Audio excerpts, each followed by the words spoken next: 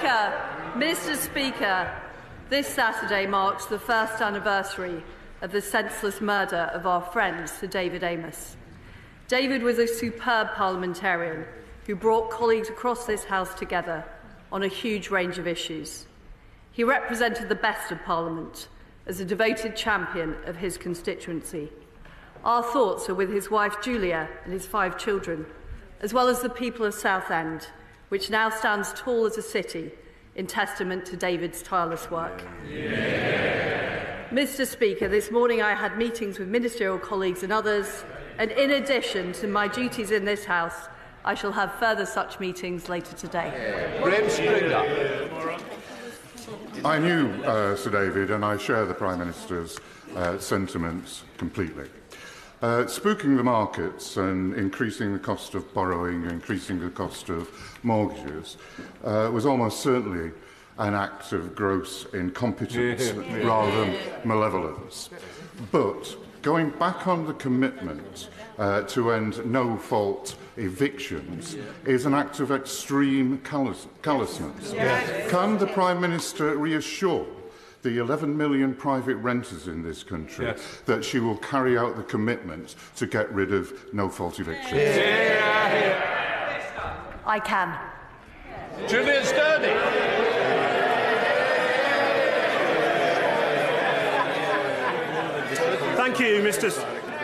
Thank you, Mr. Speaker. On a recent visit to the children's ward at York Hospital, I was shocked to learn that paediatric waiting time targets are the same as that of adult patients.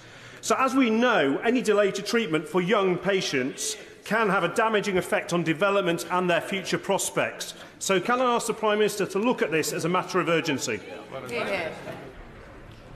Well, I'm very, very sorry to hear about the situation for young people at York Hospital, and I'm pleased to say that this is an issue that my right honourable friend, the Health Secretary, is focused on in her plan for patients. We are making sure that people can access treatment as soon as possible.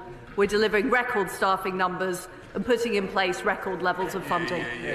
Comes the Leader of the Opposition, Keir Starmer. Thank you, Mr. Speaker. Can I join with the Prime Minister in her comments about Sir David? She spoke for the whole House when she made those comments, and I know how deeply his loss was felt on the opposite benches, and we extend our best wishes across at this important time. Mr. Speaker, I also want to send my heartfelt condolences to the families of all those who tragically lost their lives in Chrysler last week. Donegal is a special place to me and my family and across this House. The people there are in all of our thoughts. Mr. Speaker, this morning the Business Secretary toured the TV studios arguing that the turmoil in the markets has nothing to do with her budget.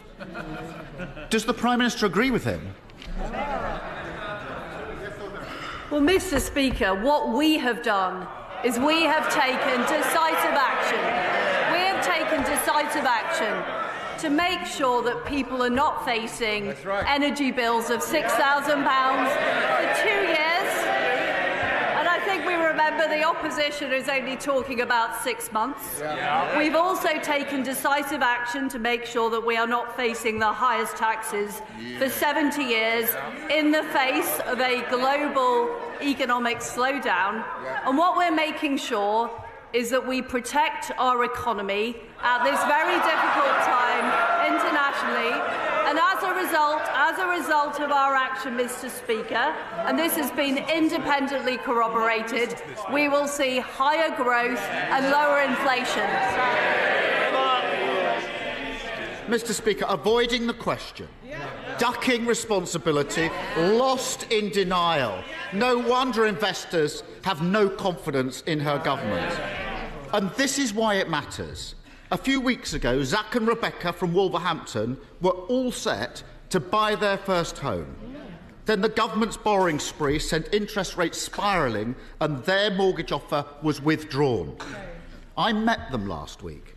They're back to square one, unable to buy devastated, sick to the back teeth with excuses and blame shifting. Does the Prime Minister understand why Zach and Rebecca are completely furious with her? Mr. Speaker, the fact is that when I came into office, people were facing energy bills of up to £6,000 a year. Well, I'm sorry. Mr. Speaker, the party opposite are shouting that he is opposing the very package that we brought in, the energy price guarantee.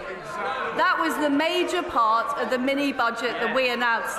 And, Mr. Speaker, he has refused to confirm whether or not he backs our energy price guarantee for 2 years, which protects families not just this winter, but next winter. What we're seeing, Mr. Speaker, is we are seeing interest rates rising globally. They are rising globally in the face of Putin's appalling war in Ukraine.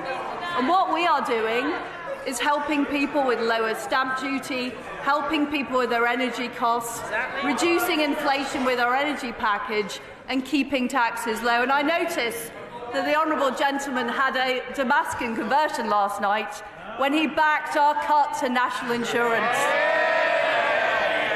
Keir Starmer. Mr. Speaker, the economy is in turmoil. People are really worried. This is really not the time to descend into absolutely nonsense attacks about last night. There's no point trying to hide it. Everyone can see what has happened. The Tories went on a borrowing spree, sending mortgage rates through the roof. They are skyrocketing by £500 a month. And for nearly 2 million homeowners, their fixed-rate deals are coming to an end next year. They're worried sick, and everybody in this House knows it. They won't forgive. They won't forget, and nor should they. When will she stop ducking responsibility, do the right thing, and reverse her kamikaze budget, which is causing so much pain? Mr. Speaker, last night the Labour Party supported bringing down national insurance. And is he really? I won't see the Prime Minister. I'm sorry if her own party doesn't, but I certainly do. Mr. Speaker, I'm genuinely unclear about what Labour's...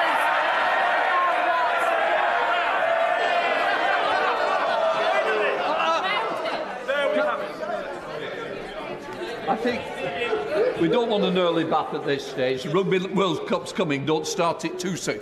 Just let's hear the questions and certainly the answers, Prime Minister. Mr. Speaker, I'm genuinely unclear as to what the Labour Party's policy is on our energy price guarantee. It was the biggest part of our mini-budget. Are the opposition saying they want to reverse it and they want to see people facing energy bills of £6,000? Is that what he's saying? Keir Starmer. Mr. Speaker, the Prime Minister knows very well that on this side we voted against the national insurance in the first place. She voted for it. So who's doing the U-turn? Honestly. Last week, the Prime Minister was forced to U-turn on her unfunded tax cut for the super wealthy. This week, she's beginning to realise that she needs to extend the windfall tax, one step behind the CEO of Shell. But she's still going ahead with £18 billion of tax cuts for the richest businesses, and they didn't even ask for it. She's still gift-wrapped a stamp duty cut for landlords, just as renters feel the pinch. And she's still holding out tax cuts for those who live off stocks and shares. Why does she expect working people to pick up the bill for her unfunded tax cuts for those at the top? I notice that the Leader of the Opposition is still not saying whether or not he supports our energy price guarantee. This is very relevant, Mr. Speaker, because it is the biggest part. It is the biggest part of our mini-budget. It's the biggest part of the mini-budget. The fact is that all the opposition have said is that people should be supported for 6 months. Does he think that in March pensioners should be facing very high energy bills? Because that's what will happen if he doesn't support our energy price guarantee. Keir Starmer. Mr. Speaker, not even attempting to answer the questions now. I gently remind her that the idea of freezing energy bills was a Labour idea, which she then took on. During her leadership contest, the Prime Minister said, and I quote her exactly, "I'm very clear. I'm not planning public spending reductions." Is she going to stick to that? Absolutely. Absolutely. What we are... Look, Mr. Speaker, we are spending almost £1 trillion of public spending. We were spending $700 billion back in 2010. What we will make sure is that over the medium term, the debt is falling. But we will do that not by cutting public spending, but by making sure we spend public money well. And the honourable gentleman talks about our spending, which he doesn't seem to support, on the energy price guarantee. But the reality is he can't criticise us on one hand for spending money, on the other hand claiming we're cutting public expenditure. Keir Starmer. They can cheer. I hope they listen very, very carefully to that last answer, because other people will listen very, very carefully to it. Who voted? Who voted for this? Who voted for this? Who voted for this? Not homeowners paying an extra $500 extra on their mortgages. Who voted this? Not working people paying for tax cuts to the largest companies. Who voted for this? Not even most of the MPs behind her, who know you can't pay for tax cuts on the never, never. Does she think the public will ever forgive the Conservative Party if they keep on defending this madness and go ahead with a kamikaze budget? Mr. Speaker, what our budget has delivered is security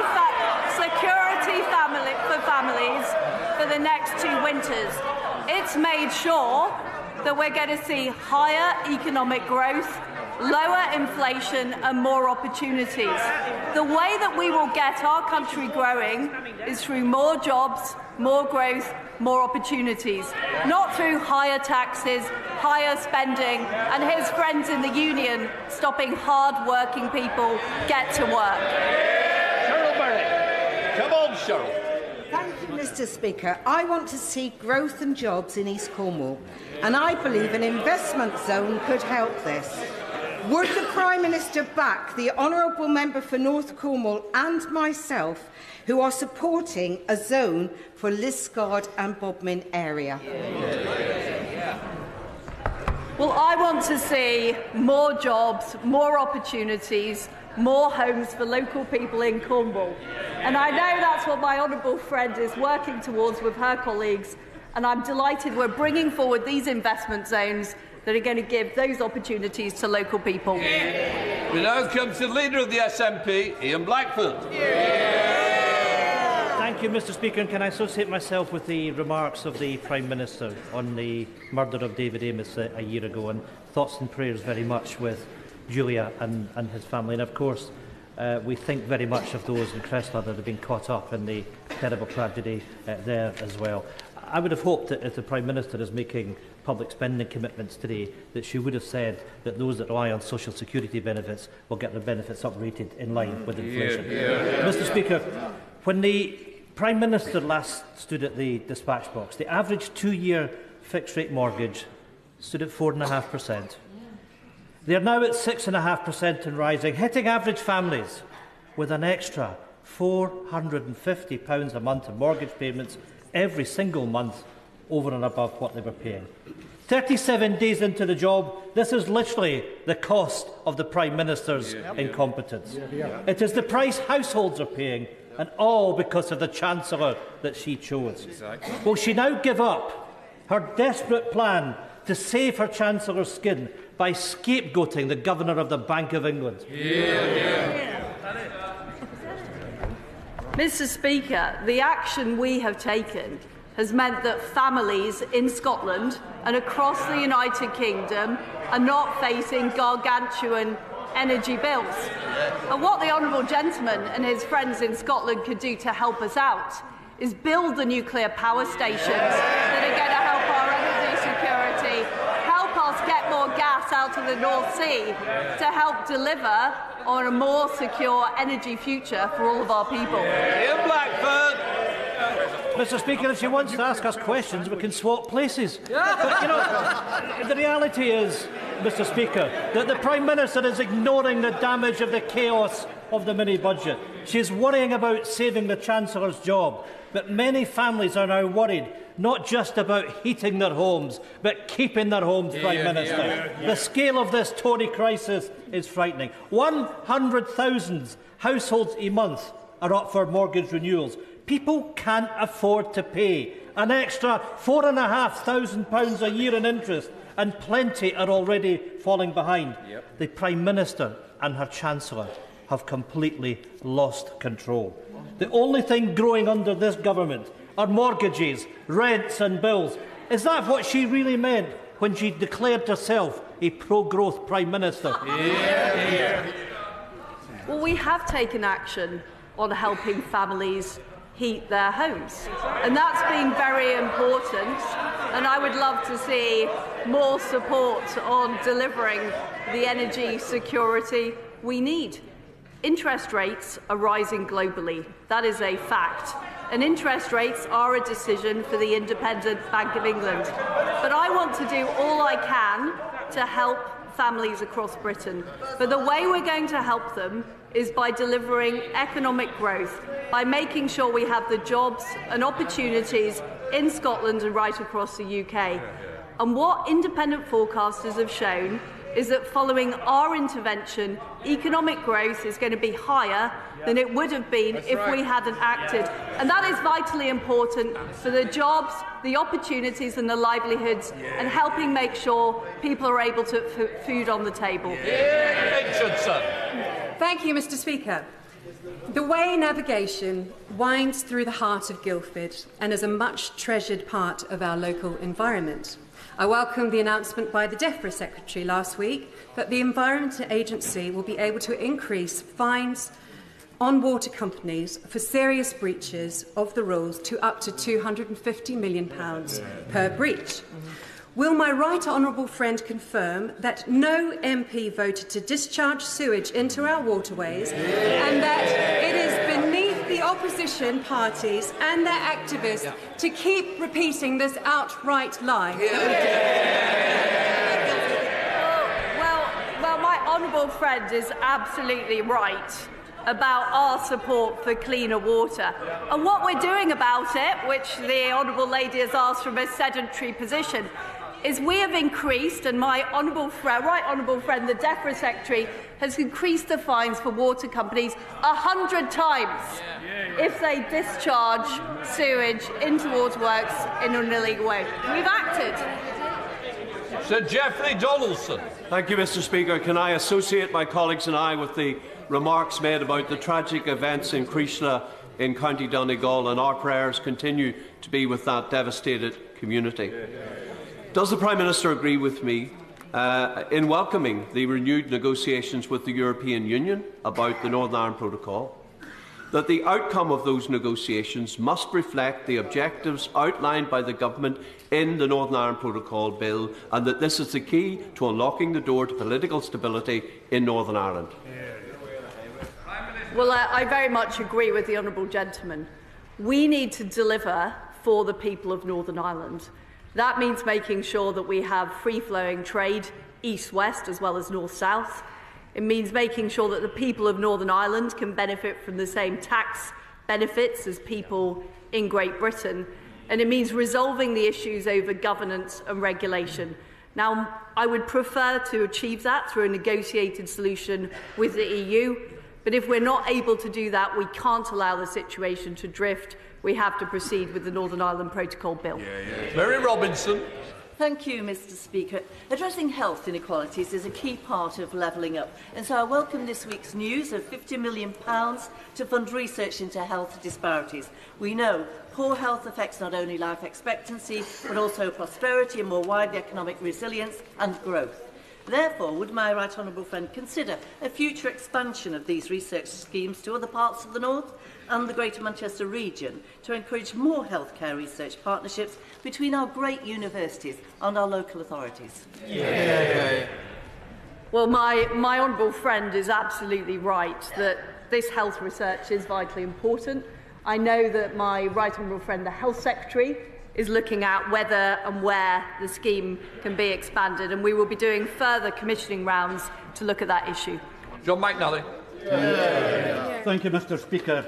Prime Minister, you have had a holiday check, I think, in Birmingham where you're preaching to the choir, although the few MPs appear to be singing from a different song sheet. Prime Minister, your government is now outrageously flirting with disaster, financially and socially.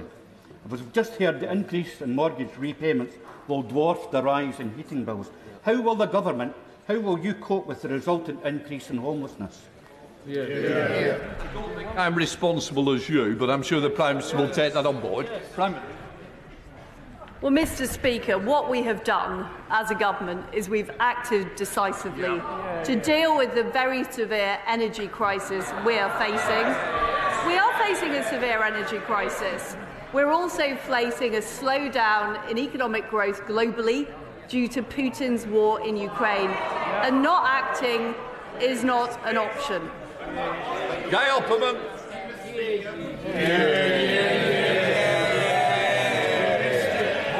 Prime Minister, the energy price guarantee is a key part of the growth plan, but too few businesses and households know about it, even if the Labour Party don't support it. Can I urge you to have a nationwide mail-out campaign to communicate what the government is doing to assess people on reduction of energy, and more particularly have a reduction of energy campaign by the public service so that we don't go down the route of spending too much on consumption, we reduce the supply. Well, my right honourable friend is absolutely right, and I know the Energy Secretary is working on a plan to help companies and individuals use energy more efficiently. We're also working on this across government. I was delighted to speak to my friend yesterday, and I hope we'll be able to start this going in Number 10 straight away. In Lavery. Thank you, Mr Speaker. During the lockdown, we clapped them, and then we laid wreaths for healthcare staff who had died on the front line. And how quickly our nurses have gone from the country's heroes to this government's villains, offered a derisory 72 pence a week pay rise, and then painted as militants for daring having the audacity for balloting for industrial action for the first time in a century. Prime Minister, claps don't pay the bills, and neither does 72 pence pay rise. Nurses are leaving the NHS and the droves feeling abandoned by this government. Surely even the Prime Minister agrees that the government has its priorities wrong when unshackling the bonuses of the bankers and at the same time offering derisory pay rises to our treasured NHS staff. Well, first of all, can I say what a brilliant job our fantastic nurses do across the country. And the figures he's quoting are simply wrong. The independent pay review body recommended a £1,400 rise on average, and that is what the government's committed to delivering. Natalie Elphick. Following the loss of 27 lives last winter in the Channel, the UK government offered joint patrols to the French on the beaches. Could my right honourable friend, the Prime Minister, confirm that she renewed this offer to President Macron when they met, and further, that there'll be no new money, no fresh agreement with the French, unless they agree to joint beach patrols and a joint security crossing across the Channel to bring an end to the small boats crisis for good? Well, the Home Secretary is committed to dealing with this very, very difficult issue of the small boats in the Channel. We do need to sort it out. We're committed to legislating, and we're also committed to getting an agreement with the French government. I did discuss it with President Macron last week, and the Home Secretary is following up. Owen Thompson. Thank you, Mr Speaker. Now, Mr Speaker, this Friday, Christine Graham MSP and I are hosting a community drop-in event on the cost of living crisis in Gorebridge. This will be a chance for local residents to come and meet with a range of partners to get advice and guidance on what they can do to help survive the current crisis. Could I extend an invite to the Prime Minister to come to this event on Friday so that my constituents could ask her directly what real-life experience means to address the cost rises that they are facing, and so that she can apologise to them for the disastrous decisions her government are making? Well, I completely understand that families are struggling, and that is why this government acted within a week of coming into office to put in place the energy price guarantee so people aren't facing £6,000 bills. And that's why we've reversed the increase in national insurance. That's why we're cutting basic rate tax to make sure families are keeping more of their own money. And we're also making sure that the most vulnerable households get an extra £1,200 of support. I hope he is going to communicate that to his constituents. Thank you, Mr Speaker. Can I first thank the Prime Minister for her warm words on Sir David Amess, who is sorely missed in this place. Small and medium-sized enterprises are the lifeblood of our economy, and I warmly welcome the expansion of the small business threshold. Does my right honourable friend agree that only the Conservative Party is on the side of enterprise with their determination to unleash the full potential of our great country? Well, we understand in the Conservative Party who pays our wages. And it's the people who get up every day and go to work. It's the businesses who set up. Those are the people driving our economy. And we will be unashamedly pro-growth, pro-business and pro-opportunity. Rosie Cooper. Thank you, Mr Speaker. My constituents were absolutely delighted that the fracking application in West Lancashire was withdrawn after a moratorium was declared. Since then, we've not seen any new scientific evidence that indicates fracking would now be safe. So, despite this, the government have decided to reverse that moratorium, committing to grant fracking licences only in areas that have local consent. So I would be grateful if the Prime Minister would reassure West Lancashire residents, my constituents, and please explain in detail how she will honour her statement that fracking licences, none of them will be forced on communities that don't want it. Well, first of all, can I offer my best wishes to the Honourable Lady on her appointment as the Chair of the Merseycare NHS Trust. I can absolutely assure her and colleagues around the House that fracking will only go ahead in areas where there is local community support. Anthony Brown. Thank you, Mr Speaker. 2 weeks ago, a bomb in Afghanistan killed 35 girls and young women. They were Hazaras, from the country's second-largest ethnic minority, who are being massacred under the Taliban. Today, outside Parliament, Hazaras from across the UK, including from my constituency, are gathering, calling for international support to stop the slaughter. And we're joined here today by representatives of the Hazara Council of Great Britain. Will my right honourable friend, the Prime Minister, support the Hazaras in trying to stop the killings and arrange for her ministers to meet their representatives? Well, it is extremely concerning what is taking place in Afghanistan, and I'm afraid the reversal of women's rights and women's opportunities. And one of the things we have done is make sure we're restoring the aid budget for women and girls. And I'm sure my friend, the right honourable friend, the Foreign Secretary, will be very happy to meet the group and discuss further. Daisy Cooper. Thank you, Mr Speaker. The government's botched budget gave unfunded tax cuts to some of the richest companies, whilst across the country there are hospitals who worry that their roofs might collapse at any moment. Hitchinbrook Hospital, Frimley Park Hospital and Queen Elizabeth Hospital in the Prime Minister's own local area. These are just 3 of a number of hospitals who need hundreds of millions of pounds, some of them urgently. So will the Prime Minister promise that every affected hospital will be given the money they need to fix these dangerous roofs in the next 12 months? Well, I do want to correct the Honourable Lady, because what we are doing is simply not putting up corporation tax. It's not a tax cut. We're just not raising corporation tax. And I feel it would be wrong in a time when we are trying to attract investment into our country at a time of global economic slowdown to be raising taxes, because it will bring less revenue in. And the way that we are going to get the money to fund our National Health Service, the way that we're going to get money to fund our schools, is by having a strong economy with companies investing and creating jobs. I fully support this government's growth agenda, Prime Minister. Would she agree with me that this can be achieved whilst also protecting and restoring our precious nature and ecosystems and working with our farmers so that we do meet our legally binding target to restore nature by 2030? I know she understands this. She has precious talk streams in her own constituency.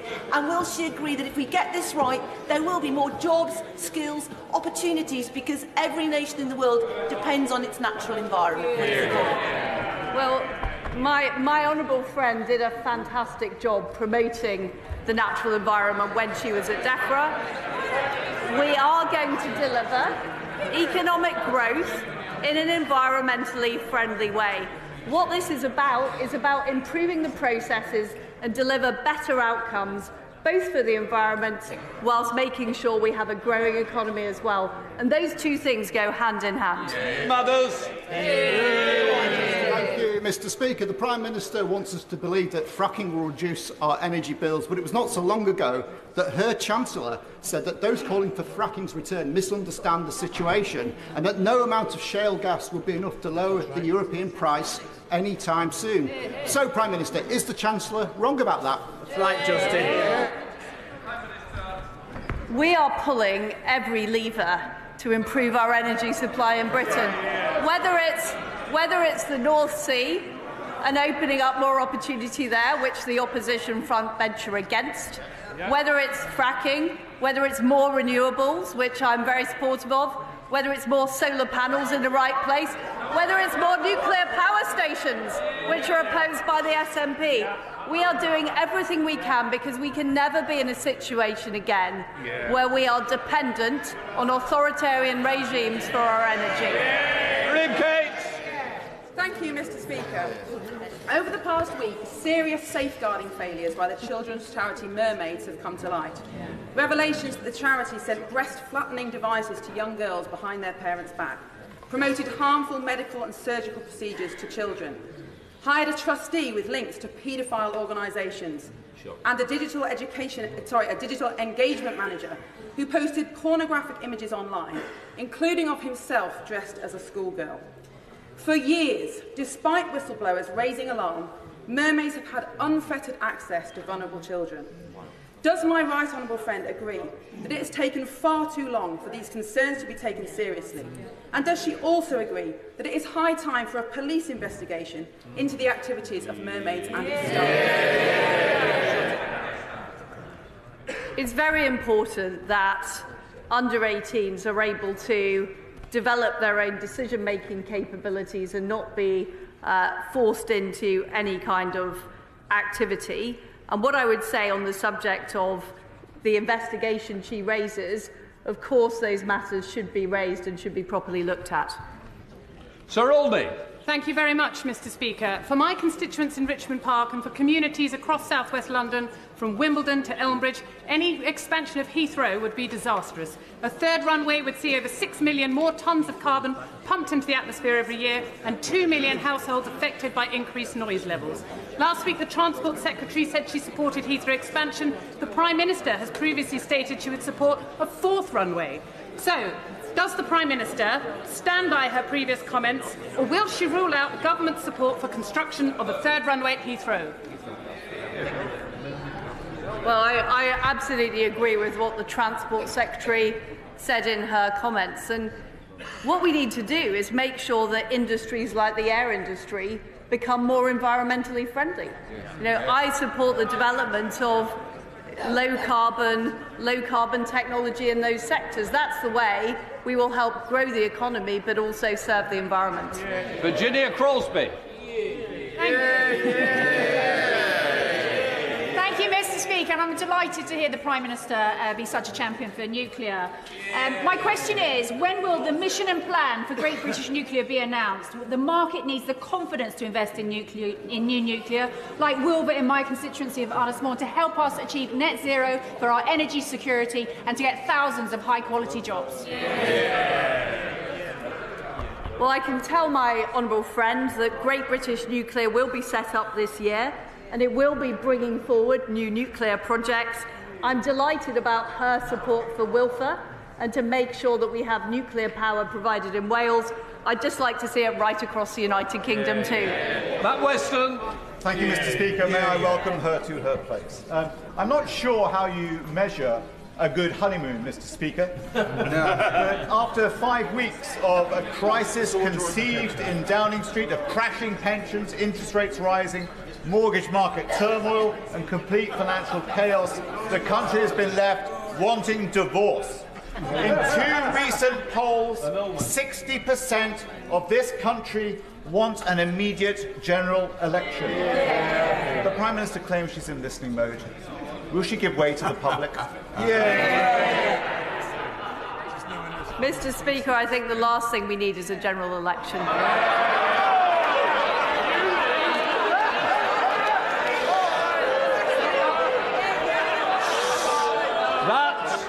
That concludes Prime Minister's questions. Let the people leave.